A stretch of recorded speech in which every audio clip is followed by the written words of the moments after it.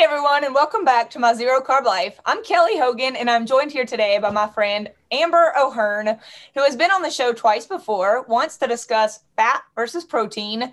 And I get comments still almost daily from people telling me how helpful that video has been. It is one of my favorite talks that I've ever had. And you also recently came, Amber, onto the chat with all of the OG veteran carnivores, and that was so much fun. So welcome back. Thank you. Yeah, both of those were really fun, and I'm glad to be back. All right, I've got a question here from Georgia87. She wants to know, why does Amber think some people react badly to organs? She says that she gets heartburn when she eats them. She wants to know why. And like, quick preface, I did a month of organs every day, and a lot of you said, yeah, that's too much. That was too much. I got very itchy eyes, scratchy throat. I kept feeling, the longer the experiment went, I felt worse and worse. I thought at first I was just catching a cold. By the end of the month, I felt sure that's what it was. I quit the organs and then boop, back to my regular self. I felt good again. Whereas some people say, oh, are you kidding? I don't feel great unless I eat organs. What is up with that?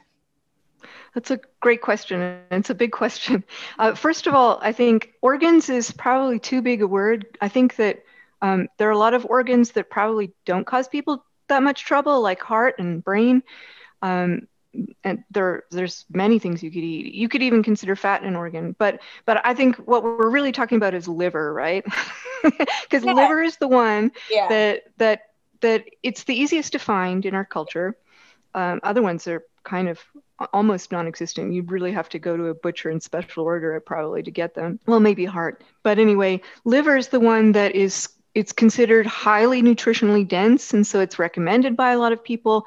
All of the organs actually have different vitamin profiles, so they would have different strengths and weaknesses, say, for a particular nutrient. But liver in particular is very high in vitamin A and also in copper, and those are the two elements of it that might be causing problems for people because there's a toxicity level that you could be going over. Now, a lot of people are really adamant that you cannot get vitamin A toxicity from eating liver, but I think they're wrong for a few reasons. I think one of the reasons that we don't come across that a lot in the literature is that most people have not before now taken it into their heads to eat it to such an excess, like to try to get it in every day as a way to get their vitamins. And so maybe it didn't come up just because it was, people would eat it now and then, and they would never eat it to that degree. The other reason is that when we eat vitamin A, our liver stores it. That's why it's high in liver,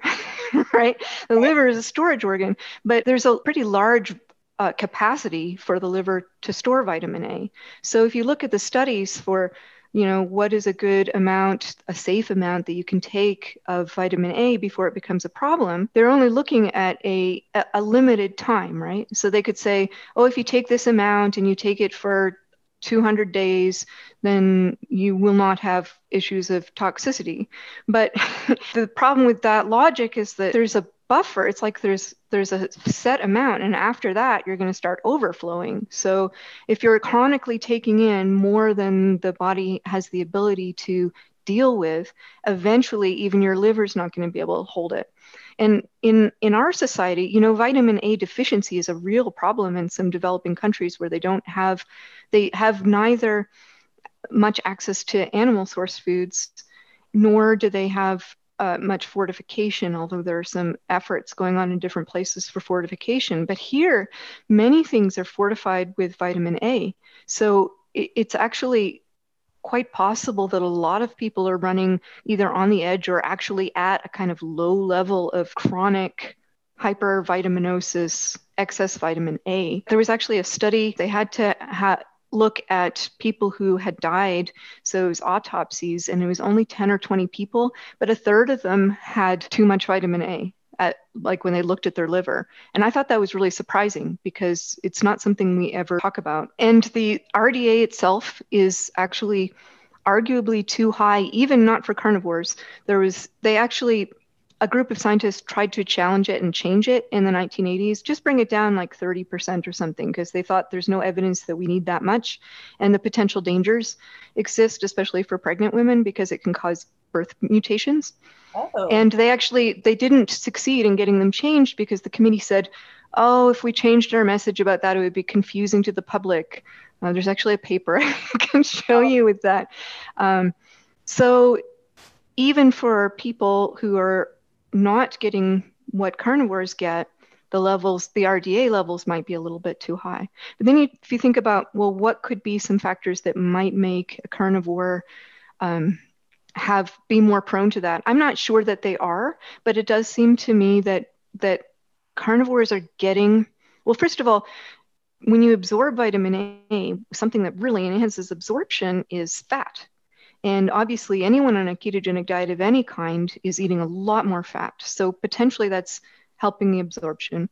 Animal fat, besides the liver, the other place in the body that stores a lot of vitamin A is actually your fat tissue. So animal fat will have some of that. And if we're eating high levels of, if we're eating our 80-20 gram beef, it may just add up for us in a way that it might not for people who are not eating so much meat. Yeah, I think it could just contribute to a general feeling of malaise. Okay. So if you're eating a lot of liver and you're starting to get those symptoms, and a lot of them might appear to be like histamine reaction symptoms, and I think that it might actually be vitamin A in some cases where people think it's a histamine intolerance. Oh, okay. I'll tell you, I hadn't really planned on saying this because it sounds completely nuts. But the more, I mean, seriously, I've told Amy Berger this, and she was like, I'm not really sure what that would be. And I thought, oh, this is nuts. But I'm going to tell you now. The more organs I ate, I basically felt less motivated, and I didn't have the hypersense. So normally I'm really passionate about things. I just care so much. And I'm really I want to do all of the interviews and all of the Instagram stories. And I have a lot of drive. I don't know if you've picked up on that, but I'm kind of hyped up. I get a little excited. I honestly felt like the shine was toned down for me. It wasn't just physical. I did feel very itchy and scratchy, but I also just had a little bit of a toot about me where I just didn't care. And I thought, I can't obviously say for sure that that's what it was, but I don't go around changing much in my life, and my attitude doesn't change much. Cycle-wise, I have no idea when mine is coming at all without a calendar. It's not that. I just had a different attitude. And I know diet can influence our attitude, so I know that's not completely out of the question. But yeah. I don't know if you've ever heard anything like that before. Probably not. No, but I haven't talked to a lot of people who have tried to maintain a high liver diet, except for my roommate, Siobhan, who has written about this on Cholesterol Code. Actually, she was it was actually a high fat, lower protein experiment. Oh. And as she wanted to sort of emulate the Paleolithic ketogenic diet, the PKD from Paleomedicina, in a certain way, except without food restriction. And so she was front loading the fat, and she was eating a little bit of liver every day. And as the days went on, it was less and less appealing, for one thing. And I want to come back to that idea. But it was less and less appealing, and eventually started making her feel ill, but she stubbornly tried to keep eating it anyway, and then it physically made her vomit. And so then she finally said, okay, I'm listening now. But on that topic of it being less appealing, I'm not saying that no one should ever eat liver or that vitamin A deficiency isn't a real problem. And I think that some people, especially early on in the carnivore diet, may actually benefit from having some liver, but once they're replete, maybe they don't need so much anymore. And in my own personal experience with it, just from a kind of listen to your body perspective, is that every once in a while I'll think of liver and think, oh yeah, I really want some liver. And then I'll cook a whole bunch and I'll eat a bunch for like a day, and then by a day and a half or so later, I'm like, I don't want any more of that. It's just completely unappealing. And so, maybe it's just the fluctuation of our own needs. I think that sounds completely plausible. I do. I mean, like I said, at first it didn't bother me at all, but the longer I went, the worse it was. And it seemed less and less appetizing. And just like Siobhan, I kept forcing it because this is the month. It's my organ experience. Exactly. And my body was like, yeah, that's stupid. Why are you doing this? And I really don't think the beef heart bothered me as much as the liver. I really do think it was more the liver. And I was doing a lot of chicken liver. I did some beef liver too, but I don't know. I felt the most symptoms when I felt like when I would eat the chicken liver.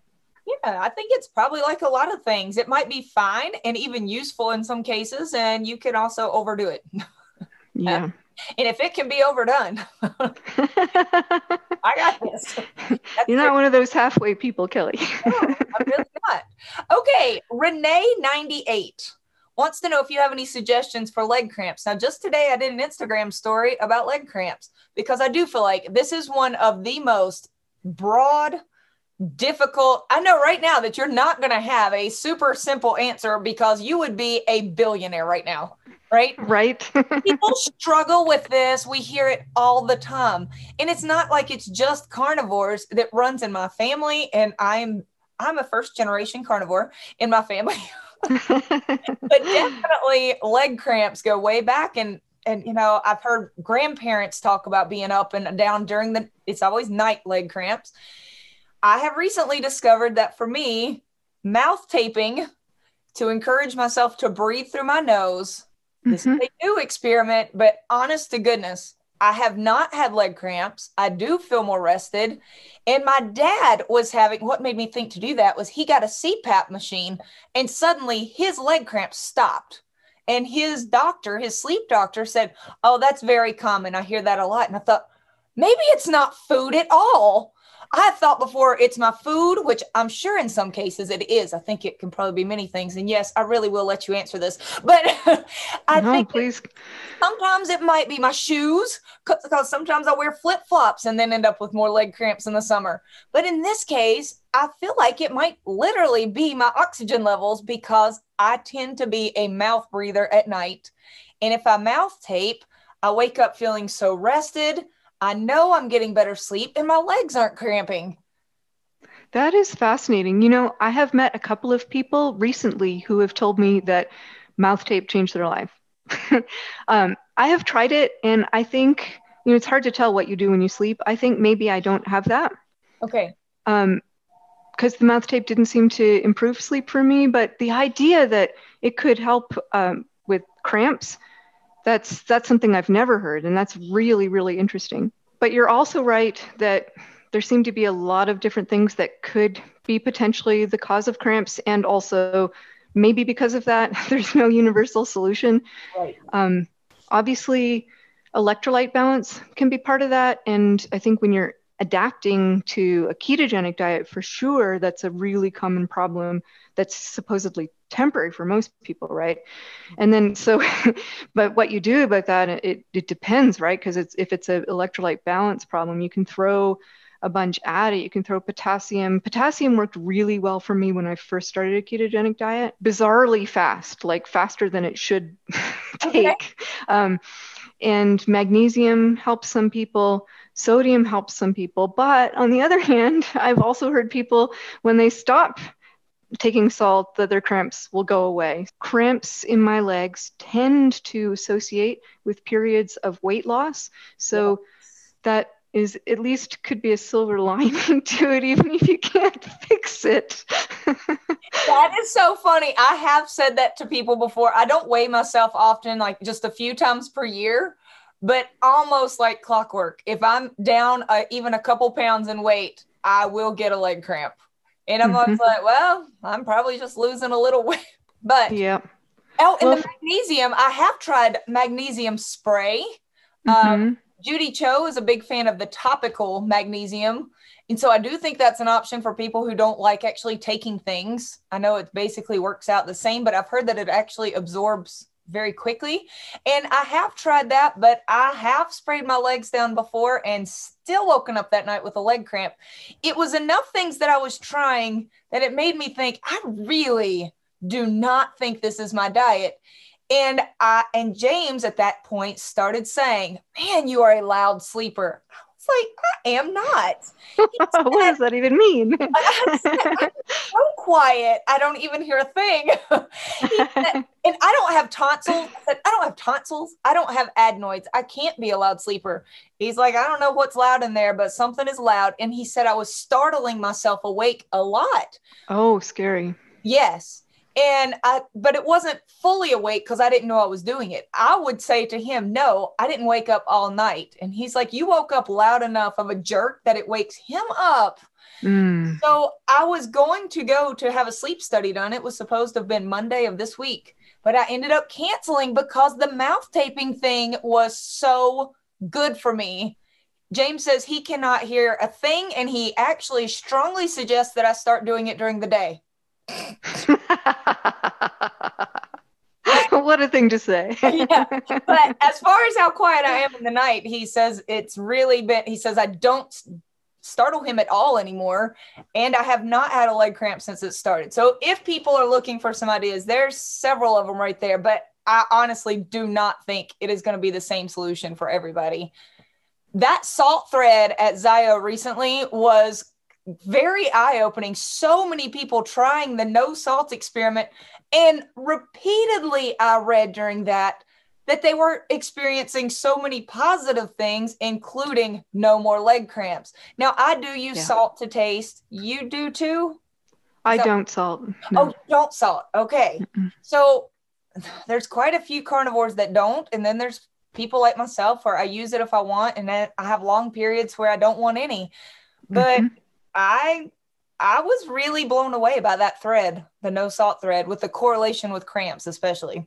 Yeah, even I was surprised about that. Yeah. Because I know that there are a lot of us that don't use much salt, but I wasn't expecting to see so many people report actual, palpable benefits within a short period of time. All right, Amber, I've had a few people ask me about triglycerides. Typically on a carnivore diet, we see triglycerides go down, HDL goes up, and everyone's happy except for your general practitioner who has no idea that it matters. And as a carnivore, we're thrilled. But every once in a while, we see somebody say, "I went on a carnivore diet and triglycerides went up." Now, what I normally tell people, even as a nobody, is if you got them checked in the first 6 months, I think none of it means anything because it's all over the place when people start any new diet. I think blood work just goes haywire. It might be high today and low tomorrow. But do you ever see people who, even after that adaptation period, that triglycerides still go up? Yeah, I know two things about that, and then I have a really great resource. So the two things that I know that can do that, one is not for everyone, but there is a subset of people, not me, thank God, for whom drinking coffee seems to really skyrocket the triglycerides. Oh. And then the other one is not fasting adequately before your test. If you're not between 12 and 14 hours fasted, you might have a lingering of the fat that was actually from your last meal. And it seems to be the case that the more saturated that fat is, the longer it will persist in the blood. So you really have to wait that time. So that could be part of it. There are some other things that can result in higher triglycerides in people on low carb. And there's an excellent article on it at the Cholesterol Code website, cholesterolcode.com, from Dave Feldman and Siobhan Huggins, who've talked about that very phenomenon. Oh, great. Okay, that was good information. PewDiePie98 wants to know, does Amber think it matters if people eat grass-fed versus grain-fed meats? I don't know anyone who was unable to get the benefits of a carnivore diet just on grain-finished meat. Yeah. So I don't think it's necessary. Maybe there is some small fraction of people who would do better. I don't think it's the typical case. But let's talk about for a minute what it means to be getting grass-fed versus or grass-finished versus grain-finished. There are some nutrients that appear to be a little bit higher in grass-finished. Yeah. One of those would be vitamin A. That's what makes the fat turn yellow, although I think that might be the beta-carotene version. There's also a slight change in the fatty acid profile so that there's a bit more omega-3, but I think that the absolute amounts might be too small to matter. I do think that when you're buying a lot of meat, you start becoming very conscious of the quality of life that the animals you're depending on are getting. And I don't think necessarily that conventionally raised meat has to be the horrific things that some people have advertised. I'm not saying that bad things don't happen, but I think that might not be the typical case. And I think that you can raise meat with grain finishing without being cruel. Yeah. But I also think that there seems to be a really high correlation between grass finishing and really holistic kind of farming that could be better for everyone involved. It's a bit nuanced. Yeah, I was just saying to James the other day, I prefer the taste of grain finished beef. I just do. Some people think that's crazy. I prefer the price as well. That's less crazy, I know. But the taste even, I just like it. I have tried both. But then I watched Sacred Cow and I was like, man, I really need to buy from a farmer. So I thought maybe I could just ask a farmer, be really nice to my cow. I will buy the cow from you, but could you give it some grain right before you kill it? Just well, the thing about that is it's probably just about the fat and the marbling, right? So if you want to get that much fat marbling with grass finished, well, there's two things I think that can affect that. One is the age. I think it just takes a lot longer to get that level of fat, and people aren't normally willing to let the cow live that long because it messes with production cycles. So if we could convince grass-fed farmers to let them graze longer, that might help.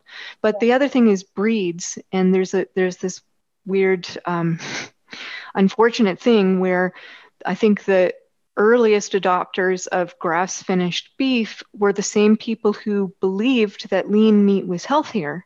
So my suspicion is that a lot of the more successful sellers of grass-fed beef are those who are also trying to sell a lean product. So you have this unfortunate coincidence of factors. But yet, so I would really love to be able to get grass-fed beef that's also very marbled and fat. yes. Hopefully we can push that market. Yeah. Yeah, I am not opposed at all to going to a local farmer, and I have done it before. I have stocked the freezer with local meat, but I legitimately did not like the taste as much. So I am in favor of having nicely pastured cows. We have lots of cows and farmland around here in North Carolina, but I just really like the taste of my grocery store beef also. I need to find some. I'm sure that's got to be a thing that I could get both, maybe. All right. There's been some discussion about the acid molecule found in non-human mammals called the NEU5GC, which stands for N-glyconeuramic acid. Woo! They want to know your thoughts on it, and I'm glad they don't want to know mine because I don't have any. Okay, I don't have really a lot to say about that, but I have looked into that in the past, and I looked at the studies trying to show that connection. And what stood out to me about those studies is that what the researchers were setting out to do was to explain why meat is so bad for you. Okay. So it rests on this assumption that meat is bad for you, and they're supporting that idea with some epidemiological studies that show very weak associations between certain kinds of chronic diseases and meat intake. So then they're saying, well, now that we know that meat causes those diseases, what might the mechanism be? And here's a potential mechanism that looks like it could be contributing to that. But as you and I know, there is no thing to explain. Like there isn't a connection other than this spurious one between meat and those diseases. I just do not think it exists. I don't think the literature really shows that. Yeah. And so to try to find a mechanism to explain something that isn't even happening is a non-starter for me. Yeah. I listened to Georgia E. the other day give a talk about the World Health Organization's recommendations against meat. and it was fire. It was, it was really, Yes. really good. I don't remember if she specifically talked about the NEU5GC or not, but I did Google it when it was Ruth that asked the question. When Ruth asked it, I thought, what on earth is that? And yeah, there's supposed to be a correlation between that acid and cancer. But you're right, it did. It seemed like what I was reading started with the assumption of, so something in meat is making us sick. Maybe it's the NEU5GC. And then I was like, what? Something in meat is making me healthy. Maybe it's the NEU5GC. Yes, exactly. So for NEU5GC to be causing cancer, we would have to actually see meat causing cancer, and that is not what's happening. Yeah. Yeah, I'll link to the Georgia Eid talk. It's been a little while since I listened to it, but it was definitely all about the World Health Organization's anti-meat talk. Yeah. And she basically just knocked it down one by one on why it was so baseless. Oh, yeah. Yeah. Yeah, she made a clever title. It was called WHO, as in the World Health Organization, Who Says Meat Causes Cancer? Yes, that's the one I watched. It was so good. In fact, as soon as I finished listening to her, I emailed and said, come on and talk to me about this. And she says that she will in January. So I'm excited. That's fantastic news. She is wonderful. I'm a big fan. All right, but it does not concern you either. No. Okay. I'm glad it's not keeping you up at night either, Amber. All right. This was a private question from someone with the initials CS who did not want to be named. She wants to know, why do you think when she starts carnivore, she says she was very kind. She said, I watch you on Instagram, Kelly, and you make carnivore look so fun. And I'm like, yes, it is so fun. She says, so I start carnivore, and then she gets a yeast infection. And I was like, a yeast infection? What's the correlation? Why would that be? There seem to be a lot of things about candida in general that are not very well based in science, and other things that are. And I've had a hard time when combing through all the different things about it, trying to figure out which things are real phenomena and which things are not. But if I were to give the biggest benefit of the doubt to those sites that talk about candida infections, one of the things that they say is that you can have outbreaks when, as a kind of, I hate to use the word, but a kind of detoxification, like you've taken away all their sugar, and now they're trying to survive. That's the best thing I can come up with. I don't really know. I told her that it's not like carnivores are just rampantly having yeast infections. I don't feel like that's any like ongoing thing that carnivores struggle with, that maybe it's just something. No. In fact, that's another one of the things that completely stopped happening for me on carnivore. Yep. Same. I remember as a newlywed, I did have to deal with it. I was very sick. I don't think it had anything to do with marrying James. I just was very sick at about the time. Well, I want to clear that up.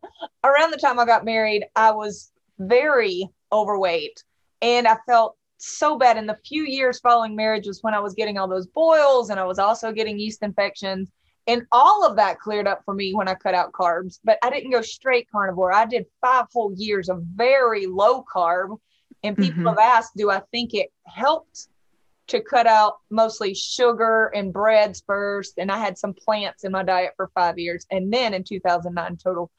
And I don't know, maybe, but I don't remember getting a yeast infection either when I started low carb, or definitely I know I didn't when I started carnivore.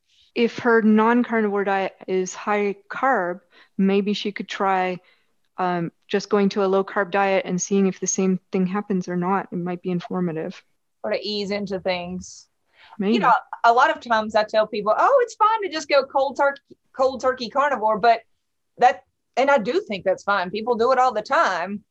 But that's not how I did it. A lot of us, I think, tried low carb first. A lot of people try keto first, and then eventually moved to total carnivore. But, you know, I've seen people do it both ways. But yeah, you're right. If she's going from pizza to then all meat and getting a yeast infection, might maybe try stepping it down a little bit first. Yeah, I don't know. Hard to say.